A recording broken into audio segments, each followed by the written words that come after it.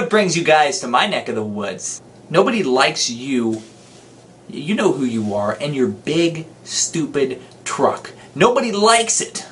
When I'm walking down the sidewalk, and you drive by, and you rev your stupid engine. So, fuck you. I'm just saying. I'm not a mean person normally, but come on. You know, it's already, you know, proven fact that you're killing everyone. But, you know what? Whatever. It's cool. It's fine. Also, by the way, my gas station down the road doesn't take my change. I don't know why. I don't know why. They told me tonight, hey, not taking your change anymore, by the way. So next time you come in, bring bills with you because this is apparently a strip club. Let me just explain to you what happened. I walked to the street. That's when the douchey truck went by and revved its engine right next to me to get me to jump. And I actually jumped. Fuck them. Hope they didn't look back and see me. I hate when they circle around and do it again. That's happened to me before. Ever happened to you? Let me know, dude. Because we gotta gang up and fist fight these stupid douchey trucks.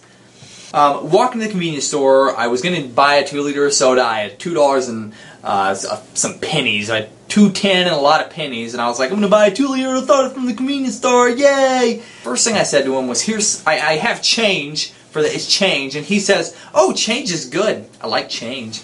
Then I grabbed out my change, my $1 worth of quarters, my 70 cents worth of dimes, my 50 cents worth of nickels, which, wait, no, not my 40 cents worth of nickels. I'm so dumb.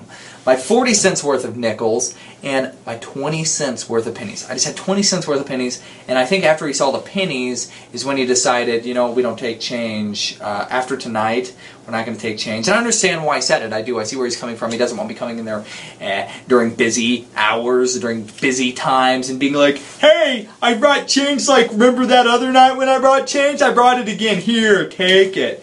I just got to say, it's American money. It's American money. Take my money and just be quiet. I'm not going to embarrass myself by coming in mid-rush and throw a bunch of quarters away and sweat my way out of the store because I'm like, oh, take the money. Please, let's count it quick. I'll help. And then he recounts it again. I said, sir, I've already counted your stupid money. You don't need to count it twice. I can count. Then he told me, hey, just to let you know, we're not going to take your change again. Frustrated me. Also, let's work on legalizing marijuana in all 50 states. Not just one, not just two, all 50. Because, come on people, what's wrong with marijuana? There's nothing wrong with it. You guys have a wonderful night, sleep tight, and don't let the bed bugs bite, baby. Because you know, them bed bugs are going to kill you. They're going to kill you if you worry about them all the time. There's an ant on my iPod. There's an ant on my iPod. Oh my god, scary! Oh, it looks like a spider. It's so big! Oh, climb on the lens. Yes, do it. Oh, I'm so close! I want you guys to know it's there, but I don't want to touch it. Ooh, I fucking hate little bugs. Oh, goodbye!